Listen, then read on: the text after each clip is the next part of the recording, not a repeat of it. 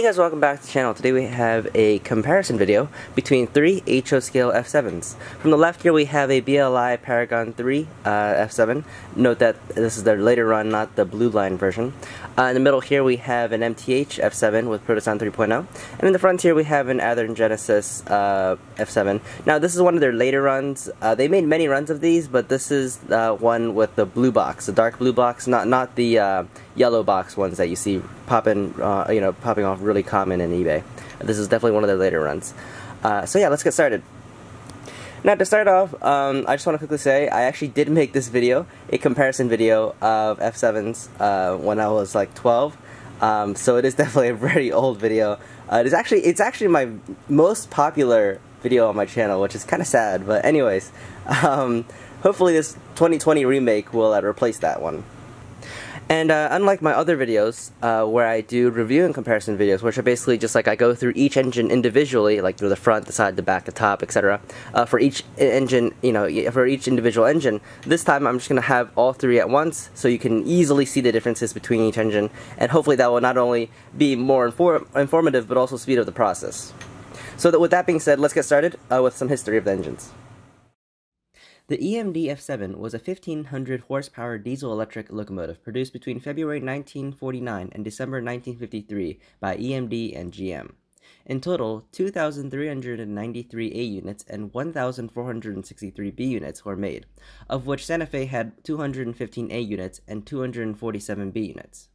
Although originally promoted by EMD as a freight hauling unit, Santa Fe chose to assign much of their F7s for passenger duties. Santa Fe's war bonnet was made iconic to modelers by Lionel's original O-scale renditions back in the post-war era. Today, they are still seen as some of the most recognizable and common models. And now a bit about the actual models themselves. Broadway Limited's F7 was released in June of 2020 with their own Paragon 3 decoders and all new tooling. This was their second ever run of F7s, with their first being back in 2008 in their Blue Line DC sound decoder era. MTH's F7 was released back in December of 2010 after they stole BLI's tooling for their Blue Line F7s as a settlement in their lawsuit, which I will not be getting into. As a result, their F7s showed a bit of age since they are physically identical to the old original Blue Line F7s. Athearn has been making F7 models ever since they acquired Globe's tooling all the way back in 1955. This particular model was part of their Genesis line and made back in May of 2010. Alright, now that we know a little history about both the prototype and the model, now we can start with the actual details and seeing what the differences are, visually. So we'll begin with the front here, and just right off the bat, you could tell each manufacturer uses very different reds and paints in general for each model. So going from right to left here, the Athearn Genesis one, it has, in my opinion, it has the most accurate looking red. I think it's spot on. It's not too orange, it's not too pink, it's just right in the middle. It also has a nice, semi, satin finish, not too matte, but also not too glossy. And I think this one just definitely looks the most accurate. The MTH one, as you can clearly tell, has a gloss finish. The red is also a tad bit orange and definitely more saturated than the Athearn one. I'm not a huge fan of the gloss, however, if that's your thing, I think it looks fine. Like, it's done well. It's, the gloss finish is definitely done well. It's just personally not my huge preference. However, the red is, it's a bit more saturated, which is probably due to the gloss coat, but it's also pretty close to the Athearn one. They match pretty well. And then we have the BLI one here, which actually, now that I see it on camera, it looks very similar to the Athearn one, but this is actually, in my opinion, the least the least like the Athearn one. This red is very distinctly different. It's actually more faded, and it's more of a rosy red instead of an orange red, which is what I believe what most manufacturers use. In fact, if you compare it to like a Proto 2000 PA unit here, which I have in this photo, you can see that that red is far more similar to the Athearn one than the BLI one. The BLI one, in my opinion, is actually, even though the MTH one has the glossy finish, I think the BLI one looks the least accurate. And personally, it really bothers me. But again, it's up to the viewer's preference. It's up to the beauty is in the eye of the beholder. So personally, I don't think the BLI one is accurate. I think the camera might be overcorrecting it, but to my eyes, the BLI red is the least accurate one. But besides that, besides the paint is applied very well on all three models. There's, you know, very little paint bleed on all three, and the decals are also done very well. Again, the yellow on the BLI is also a bit faded. It's definitely the more faded yellow compared to the other two. This one yellow is a bit orangey yellow, but the other one looks like the most accurate one. Yeah, but yeah, as far as the application goes, they all look really good. One more thing to notice is the other one has the MU hoses, the MTH one does not, and the BLI one doesn't either. They all do have these curved grab irons on the sides here. The Athearn one is the only one with these actually etched metal foot plates here, which I'll get a close-up of. Hopefully I'll remember to. The MTH one also actually has metal ones. The BLI one is actually just molded in. Besides that, yeah, all of them have the obviously the Mars light and the headlight here. They all have the grab irons, the yellow grab irons. The Genesis one, which I'm going to base off these, by the way, off of the Genesis one. This one, compared to all the photos, is definitely the most accurate one, so if it's missing it, it's probably not great. The Genesis one also has these eye bolts. I think this is what they use, they used to mount chains to, so if they could lift the engine up in the shops. Santa Fe had them mounted right next to the nose, so yeah, so the Genesis and the BLI one both have, the MTH one is missing.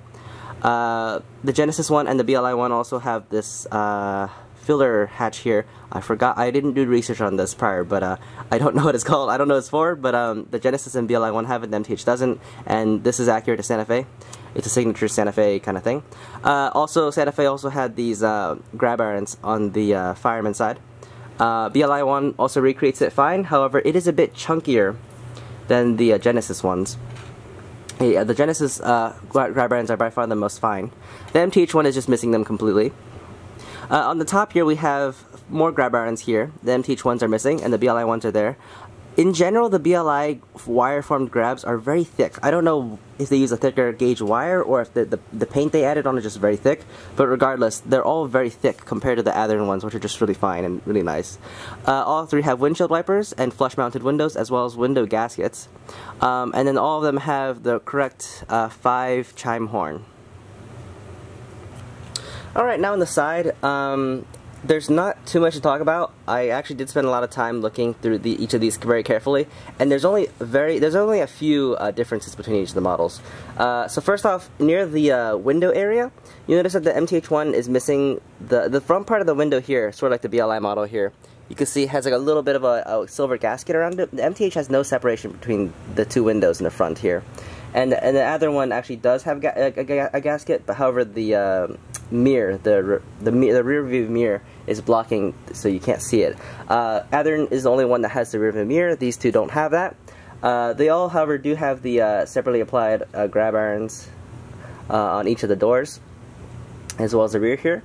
The fuel tank is another place that's very different. The Athearn and the BLI one each have the de-skirted fuel tanks, whereas the MTH one still has the original skirted ones. Now, do keep this in mind. These are their goal. Each of these manufacturers modeled a sort of different time period. The Athearn and BLI ones both model a Phase 2 Santa Fe that's been modernized. You know, that's hence the de-skirted fuel tank. MTH is sort of in a weird in-between point. The fact that the skirt still exists and the Phase 1 dynamic brake fan on the top indicate that it's a Phase 1, and that it's not modernized because they removed the skirts during modernization. However, they do have the 5 chime horn on top, which is strange because the as-built versions had, which this is clearly modeling because of the skirts, had just 2 horns, 2 single horns. I think they were like Leslie horns. They just had 2 horns, one facing forward, one facing back. The modernized ones, which, you know, when they removed the fuel tank, also changed the horn. So MTH is kind of in this like in-between point where it has the modernized horn, but also the unmodernized fuel tank skirting. So it is kind of strange. And yeah, so this one's Phase 1 and these two are both Phase 2.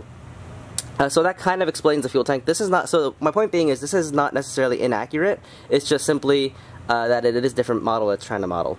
One more thing to note is that the MTH striping here is a bit thick. The red on the MTH striping looks a bit thicker than the other two here.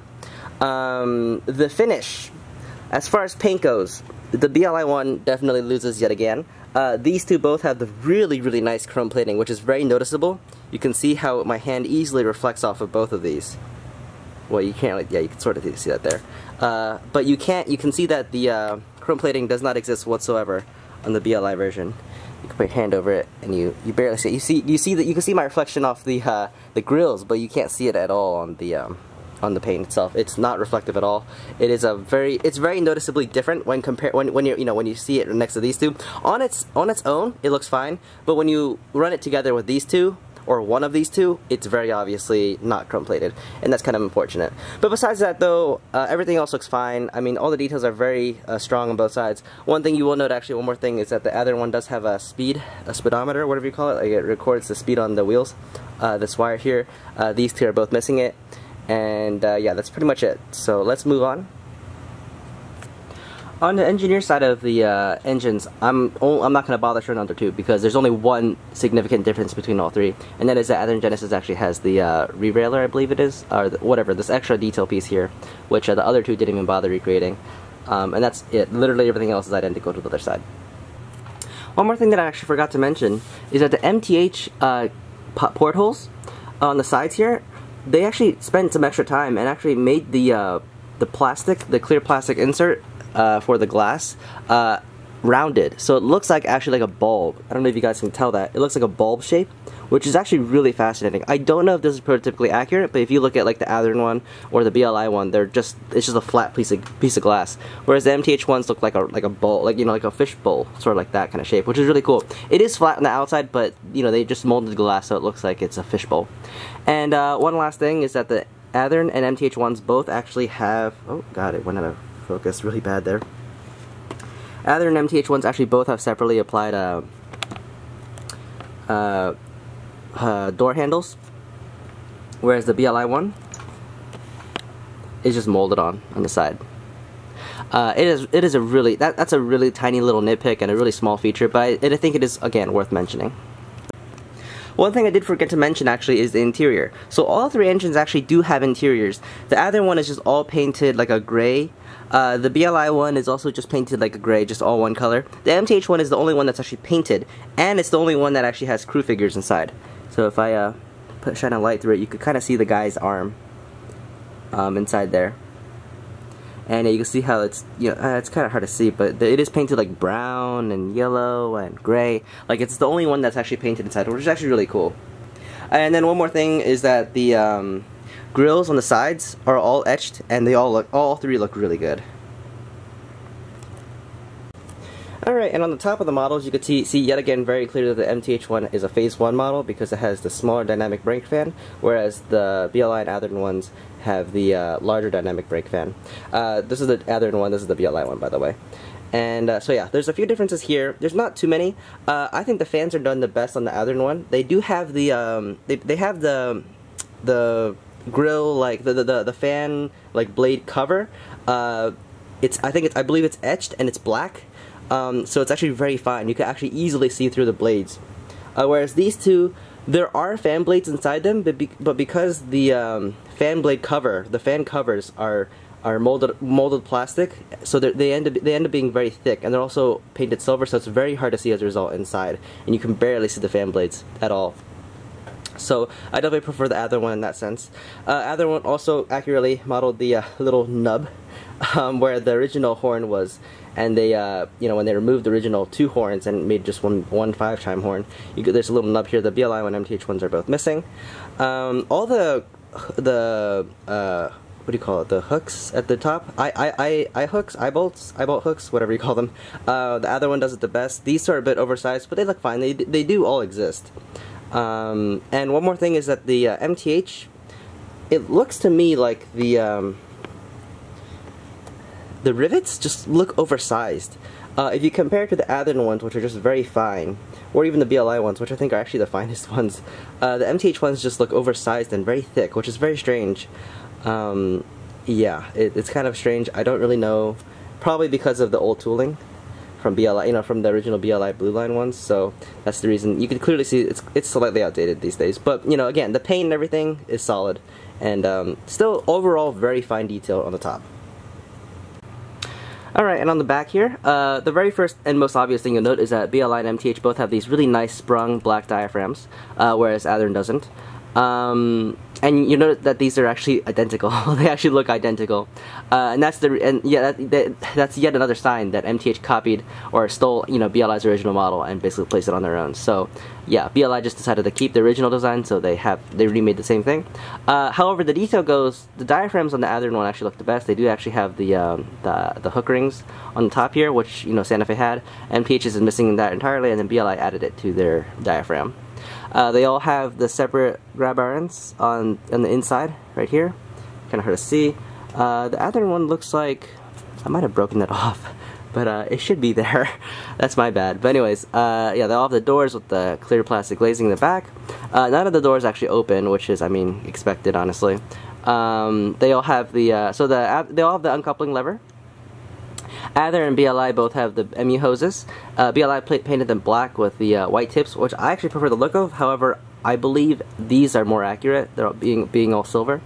MTH is just lacking it entirely. In fact, if you look very closely, you'll actually see holes where the MU hoses should be. But they just didn't install that for some reason. And this is not, and this was from the factory, so it's not like, and you know, they didn't give MU hoses inside like a separate bag that you can install it yourself. They just simply didn't have it, which is kind of strange. And then the Athearn one has the emergency light in the rear. This is a feature that was signature to the modernized engines. They added them later, and BLI's is missing. MTH's, I assume the as-built ones didn't have them, so it's understandable why MTH doesn't have that. But besides that, everything else looks pretty much the same. They all have the nice, like, I don't know what you call this, like, detail, whatever you want to call it, on the rear. And yeah, it's all very well done. But, you know, I think, yet again, Athearn's, I think, knocks it out of the park. Alright, and then one last area we haven't seen is the underframe here. And so, obviously, you're not really going to see the underframe. However, this is yet again to show how Athearn knocks it out of the park as far as detail goes. So we'll begin the BLI here. Very basic underframe. It's just a one-piece mold here. Nothing special. The MTH one has a speaker grill actually on the bottom, which is pretty cool. So the sound is actually the loudest in the MTH one. It has a volume knob here, which is really cool. And then you see that it's actually lacking the grill detail on these two boxes entirely. I'm not really sure what these are. But on the Athearn one, if you look closely, I don't know if my camera will pick this up. However, these are actually etched metal grills on the bottom here, which is just completely pointless because you're never going to see this detail, but it's just nice to see that they actually went their way to do it. I went out of their way to do it.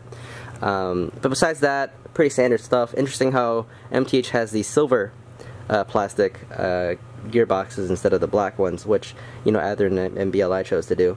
But yeah, not much else to show here. Actually, no, there's actually one more thing. And that is the uncoupling, the operating couplers on the MTH engine. This is kind of unscripted, well, unplanned, but if you guys can see here, MTH actually has these operating couplers. And what I mean by that is you could press a function button and the coupler will actually snap open and close, depending on, you know, how you press it. They're really, really cool. Completely a pointless function. However, MTH loves those gimmicks, you know, so they have to have it. They take up quite a bit of space, and as a result, these couplers actually extend quite a bit more than the normal couplers. I would consider them, you know, extra long couplers, like long shank couplers.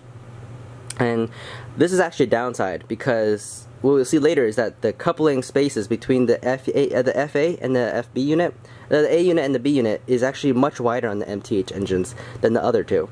And that is due to these extra long couplers. Now you can replace these with KD couplers. MTH actually provided them out of the box. I bought this thing used, I bought this one new. So they actually came with coupler boxes with KD couplers, so you could actually replace them with KD couplers, which is nice to give you the option, but it's kind of a shame they spent so much, you know, time in, you know, R&D, research and development, making these couplers, which actually make the engine look worse. But that is just something to note. They're pretty cool and quite complex stuff. Okay, so before we do any actual running, we're going to quickly go through the mechanisms on these engines. So we'll first talk about the weights here. The BLI one weighs in at 465 grams, or 16.4 ounces. The MTH one comes in at 485 grams, or 17.11 ounces. And the Genesis one comes in at 489 grams, being the heaviest, or 17.25 ounces. Now, these numbers are actually more or less similar, with these two coming very close and this one being the lightest one. However, I've actually found through experience that the MTH one pulls the most. I'm not 100% sure why. But this one pulls much more than this one, and this one pulls like nothing. I think it's the reasoning behind the wheels. I think these wheels are polished, like super polished. These have like a little bit more groove and a little bit, you know, more tooth and nail inside the nail on the wheels, on the finish. So this one actually pulls more than this one, believe it or not. Although it's like a tad, you know, it's like what, 4 grams lighter, so it's really not a big difference. But this one pulls the most, this one pulls the second most, and this one pulls the third most. That's all you need to know.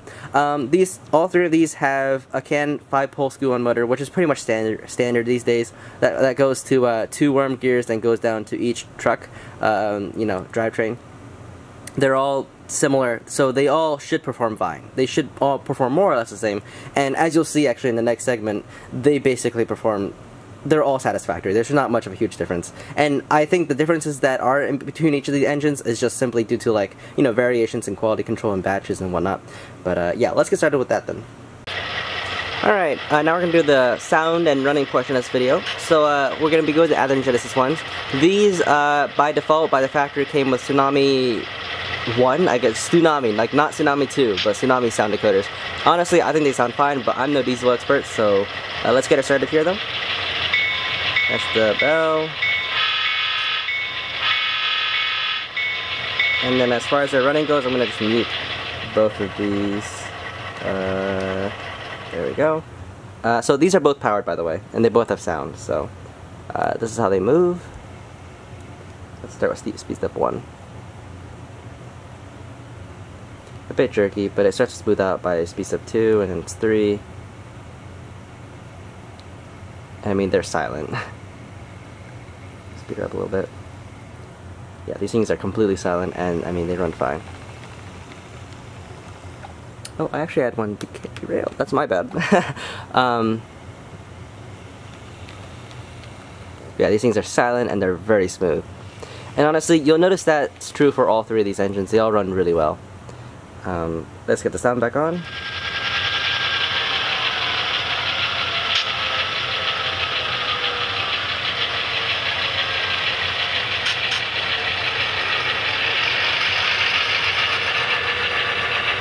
Yeah, we sound good.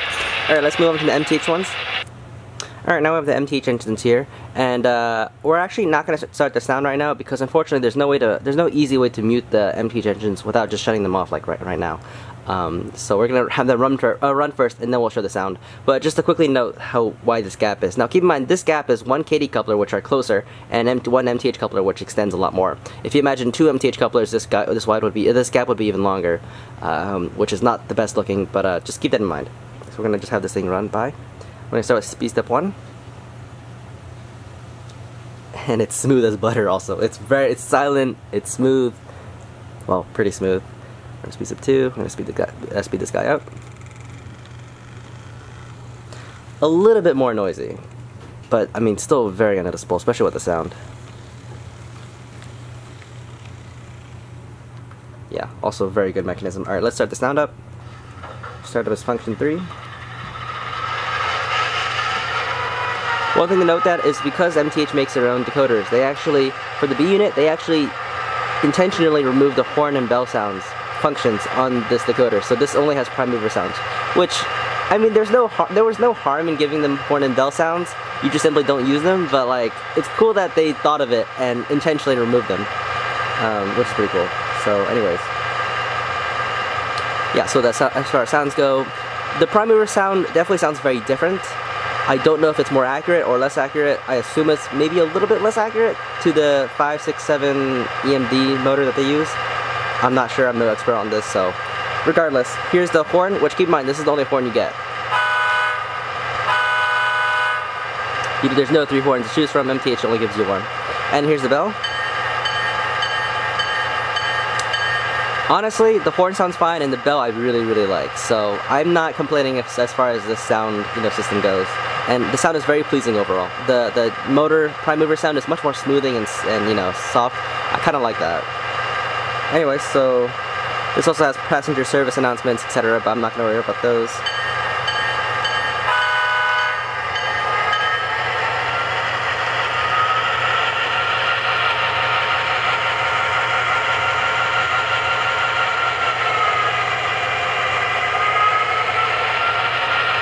Yeah, so overall, I think the sound system is also just as nice as the Tsunami ones. Do keep in mind these are Protosound decoders, so they're not super compatible with DCC, but I mean, they work fine for me at least, so I'm not complaining. Alright, let's move on to the BLI ones. Alright, now we have the BLI set, and so this is, real quick, this is the only unpowered B unit set I got. The MTH, they sell, I don't know if they sold them in like sets like that, but regardless, this is the one with the B unit is unpowered, so I'm just going to couple it up like that. There's also no sound, nothing inside there. It's completely dead. So let's start up the engine here.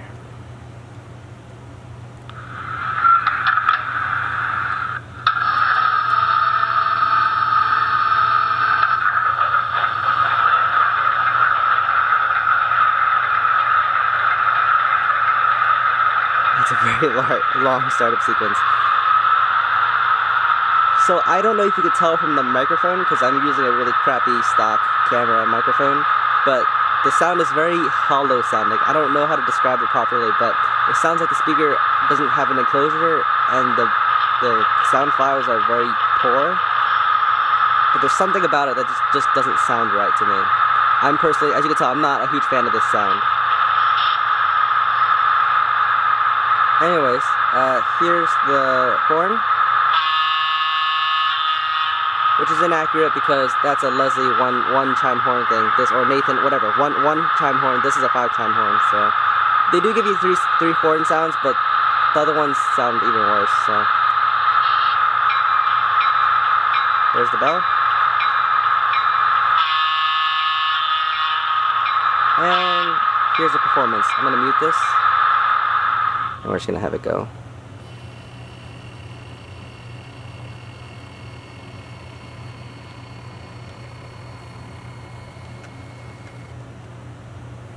There's a weird buzzing sound. I didn't actually realize that before. But besides the buzzing sound, which is kind of strange, the engine itself runs fine. Let's do speed step 1. See how slow it can go.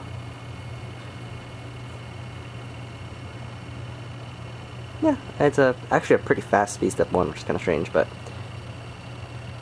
yeah, it's a really weird humming sound. I don't know if something's wrong with this engine, but that's how it came stock. So anyways, here's some of the sounds, I guess.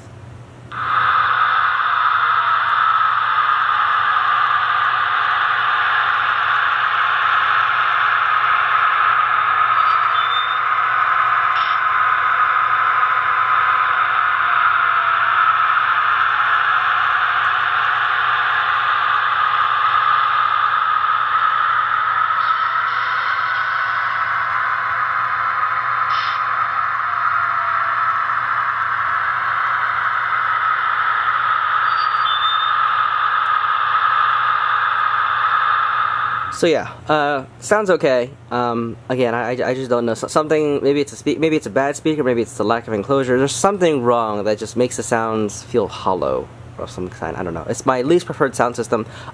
It's not terrible. I probably wouldn't replace it if I were to keep this engine, but I don't know. It's definitely my least favorite. I think the MTH and Athearn ones both sound really nice. This one, there's something's lacking. Alright, let's take a quick look actually at the light package of all 3 of these engines. Alright, here's a interesting aspect of all 3 of these engines. So, the light package. Of the 3, I think the BLI one is probably the most overkill, and the Athearn one being the least, but it's interesting. So let's go through each of these, okay? So Athearn uses bulbs, so unfortunately they're not LEDs, they are bulbs. However, they have a really nice looking solid headlight. They actually do have the two bulbs, which is correct, and the white background, the white interior. And on the top there's a yellow bulb for a Mars light, and actually there's also an emergency light if you press F6. There's a red light that turns on, which is really cool. And you notice at the top is mounted vertically, at the bottom is mounted horizontally. That is actually the most accurate of all 3. This is, yeah, it looks really good. Besides that though, the number boards don't light up at all, and these marker lights don't light up at all either. So that's the other one. MTH has The number boards and the marker lights both light up. The marker lights are permanently green. The number boards are quite bright. The headlight on mine seems a little lopsided. I don't know if you can tell, but the two headlights look, the two light bulbs look kind of slanted. They are using LEDs, though. All these lights are LEDs, which is really nice. And then the top, there's just a single bulb. It's just a single Mars light. There's no emergency light.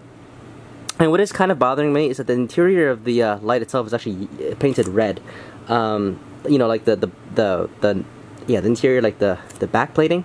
It's not aluminum, it's not white or silver, it's just red, which is kind of strange, so that's kind of off-putting, but it's not a big deal.